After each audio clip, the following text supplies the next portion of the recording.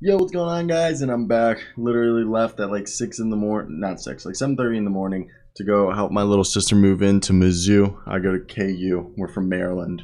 So it just helped her move in. And now I'm back, and I saw that Sam Amico of Hoops Wire said that allegedly Carmelo Anthony is being speculated. There's speculation that Carmelo Anthony could rejoin the Denver Nuggets. Now, before we continue, obviously, I want to hear your thoughts down below in the comment section. Denver Nuggets fan, NBA fans, would you want to see Carmelo Anthony return to the Denver Nuggets, which I think he'd actually fit into the roster? Not too bad. And look, I think this is an interesting thing. So let me hear those thoughts down below in the comment section. And before you leave the comment section or the video, hit that like and subscribe button. Doesn't cost anything. It's free. 6% of you are subscribed. We're on the way to 10,000, almost at 8,000. Join 150 videos at least a month on every single team, every facet of the NBA, and even some Euro stuff. So it's a good time. Now let's talk about potentially adding our man Carmelo Anthony to this Denver Nuggets squad. What would his role be? Yes, I think it'd definitely be interesting because first off, they have Jeff Green, and we expect Michael Porter Jr. to come back. But I think obviously, if Carmelo came, Jeff Green's minutes would get slashed, and they also. This is a team, they have Jack White on a two-way. Peyton Watson won't play. They brought back Devon Reed.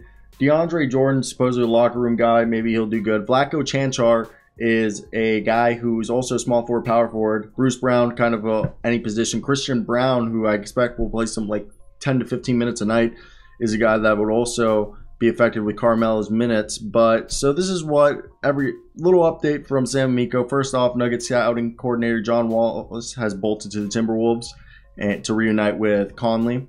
And now this is the speculation that Carmelo, an unrestricted free agent around the league. The speculation is that the Nuggets could potentially look into signing him. Now, Sam Amico does say, for now, though, it's mere speculation, sources told Hoops Wire. I just think if you look at the roster, obviously you assume the starting lineup: Aaron Gordon, Michael Porter Jr., Jamal Murray, probably KCP, Contavious Caldwell-Pope, and Nikola Jokic. Now, I think Carmelo would, bounce between backing up Aaron Gordon and Michael Porter Jr. Bruce Brown also, and Zeke Nnaji would be, I guess. See, this would really affect Devon Reed's, Zeke Nnaji, Vlatko Chanchar, and Jeff Green's minutes. So that's where I get how does this work? How does this work? Because Carmelo will come in for shooting. He had one of the best shooting seasons of his career last year. He's basically the only guy who could hit a shot for the Lakers. And he's not terrible at defense when he tries. And I think being on the Nuggets, especially with Mike Malone as his coach, he would try defensively. And I think this would be the last hurrah, him trying to get a championship team, going back to the team that drafted him.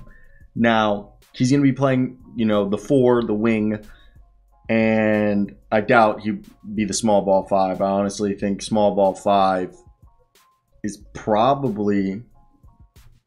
Bruce Brown arguably could play small ball 5, but he's more of a small ball 4.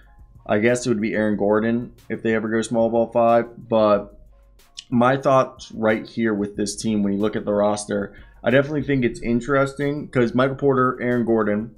Now, there's other looks where they could go Michael Porter, Contavious Caldwell-Pope, Jamal Murray, either Bones Highland, Bruce Brown, and go, a little bit more guard heavy and take Aaron Gordon out the game. But if you have Carmelo, you can run lineups where it's Michael Porter, Jamal Murray, Carmelo Anthony, Nikola Jokic, and that's a lot more shooting and floor spacing, which is the idea. And you're thinking that Carmelo would definitely, Carmelo last year, stats-wise, he averaged 10 a game almost, or a little over 10 a game? 13.3. Okay, and he's averaged 13 back-to-back years, shot 37, shot 40%.